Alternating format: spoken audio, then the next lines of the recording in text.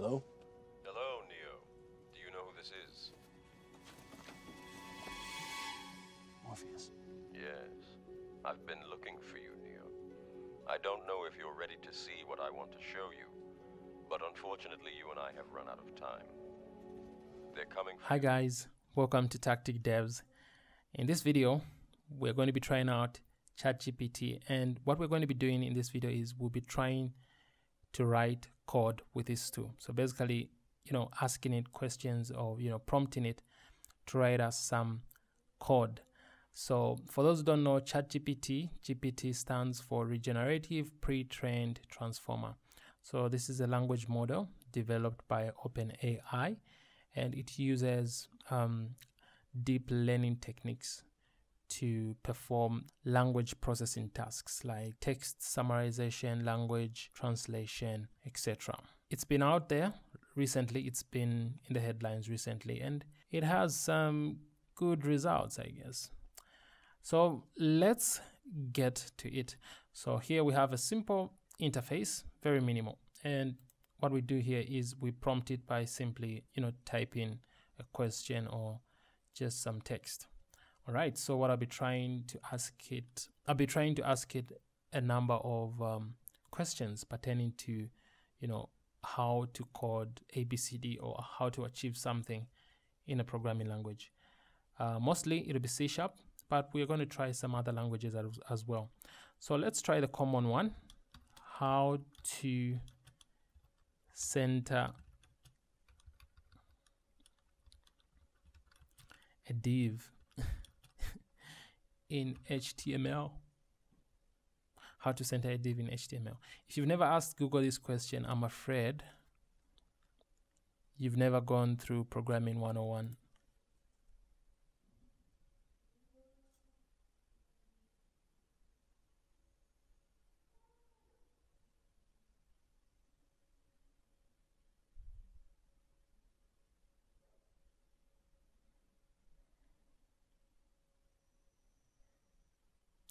Wow, quite impressive, right?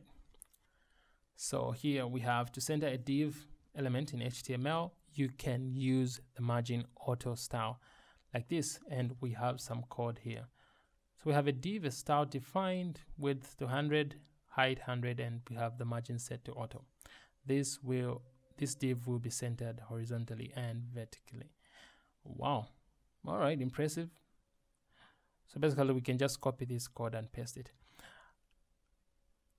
For now, I guess we can do that, but let's keep on. Let's say write me, okay, how do I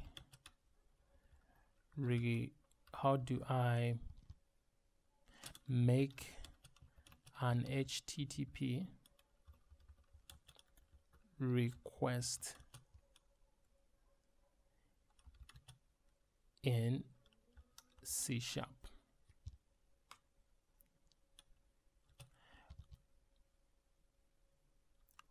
Requesting, let's try it. Requesting data from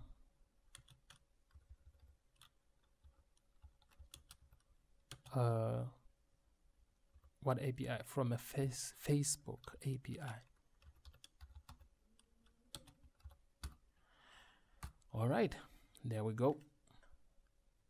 How to make an HTTP request in C# to request data from Facebook API.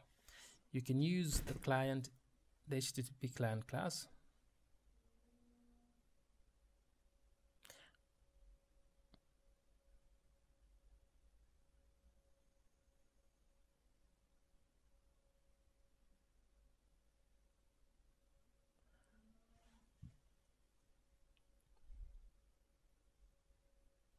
This is very impressive. Now, I guess ChatGPT is useful if you have, an understanding of the language you're trying to, have it help you write. But if you don't understand, or if you don't understand the core principles, it's kind of not useful. You know what I mean? It's like trying to compose music if you don't understand the theory of music, kind of. So here we have, you know, our namespace defined. We have an object of HTTP client, right? Then we set the base URI, which is, you know, Facebook, and there's the domain.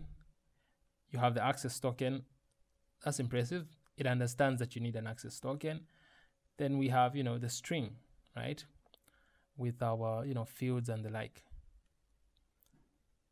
What's impressive is that it actually makes the request and understands that the data will be returned as JSON. Get the data, read it as a string, then here we actually deserialize that data into JSON. So it's very, very impressive, very impressive. Okay, that's good. So how do I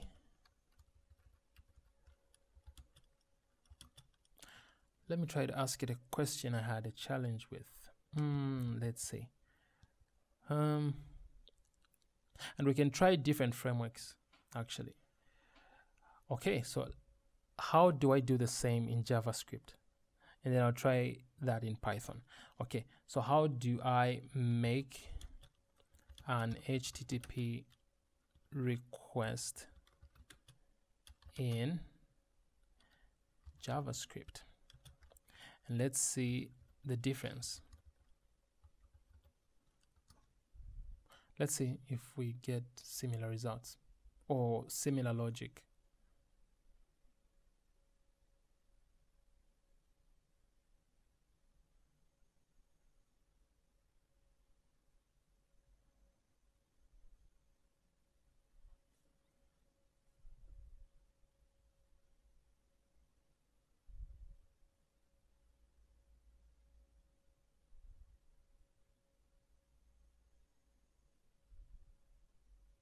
From what I see, it's kind of similar. It's structured, you know, the logic flows in a similar manner. It's just different because, you know, C# does it in an object-oriented manner, very object-oriented manner. So does, you know, this. But here we do have a callback function. So we have an object, right? And we use this object to, you know, set the URI, the URL. And we simply say, when this is loaded, you know, we have a function here, and if the status is 200, meaning the data was retrieved or the request was successful, we get that data and we change it to JSON. Else, you know, do nothing. Then we send. So we predefine everything. Then we, you know, call we send. We actually, you know, send the request. Very similar flow. Interesting. So let's try the same question in Python.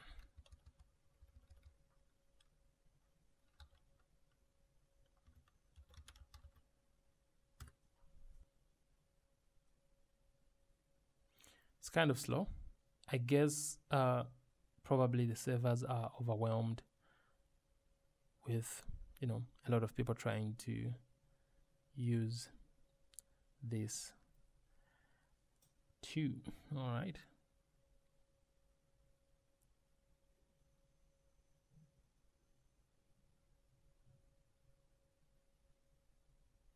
It seems Python has less code, if I'm not mistaken. Let's try. So here it's kind of the same logic again. So we have, you know, URI, URL. It has a method which gets the data, the response is returned. We check for the status code, and, you know, we simply call the JSON method, and we have our data in JSON. Else, you know, don't do anything. Very impressive, and, you know, minimal code here. So if we try to say in Python,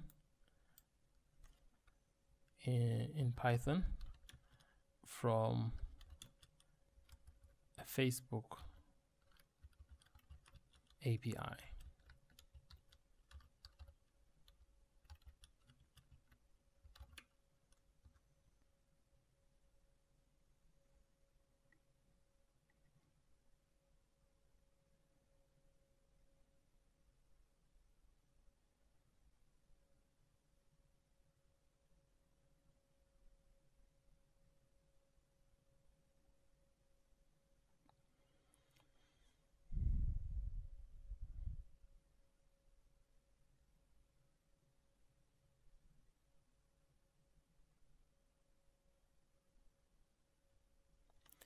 again, Python requires the least amount of code here to make that request.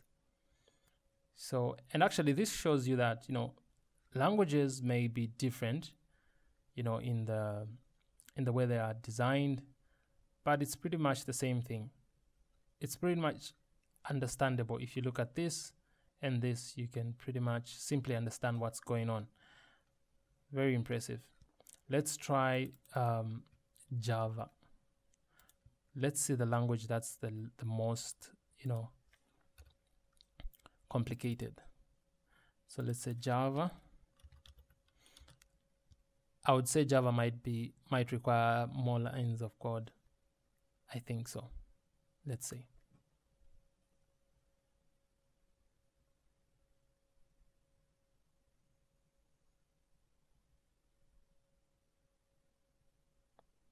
I knew it. Look at the amount of namespaces you need.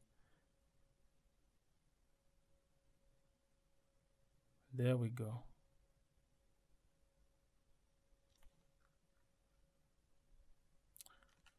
Wow.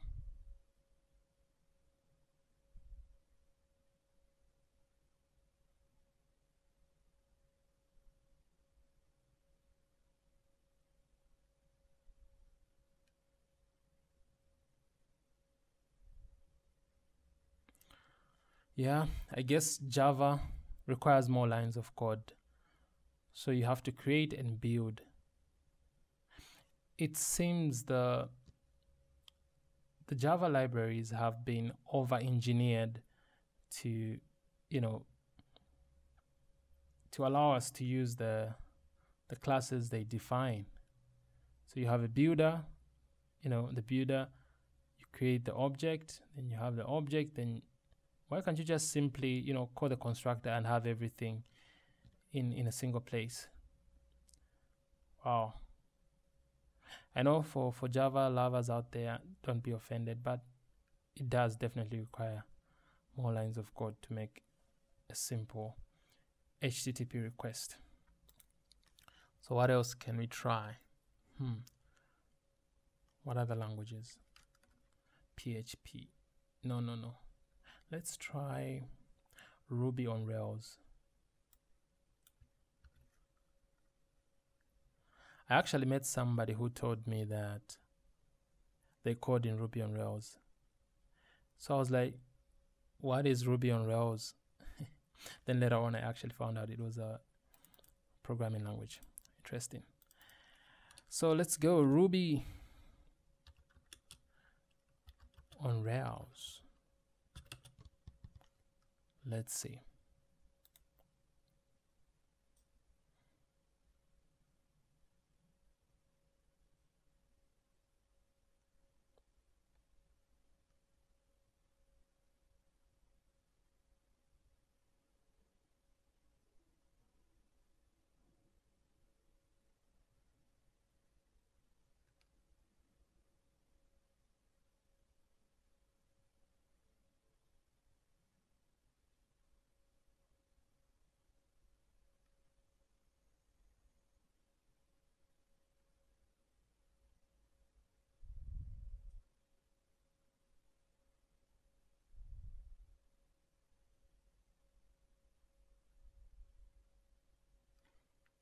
All right, Ruby on Rails, not bad.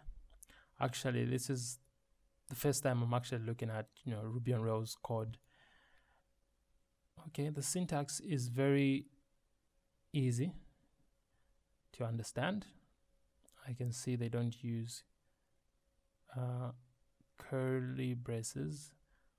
Okay, it's understandable.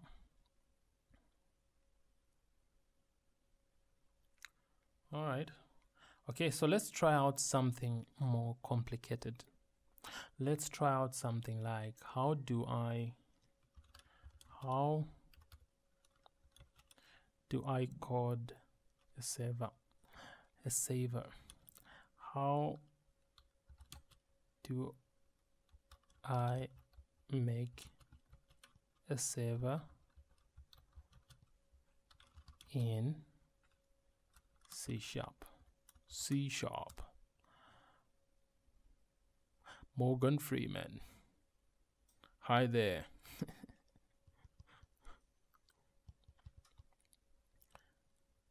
How do I make a server in C#? Let's see if it will try to understand what that means. To create, okay, there we go.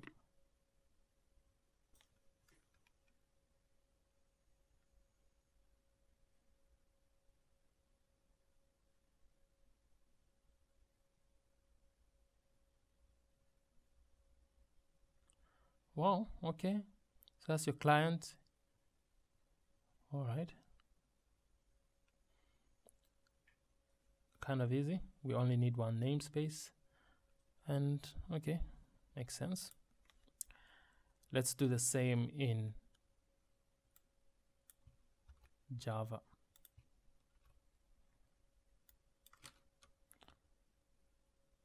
JavaScript.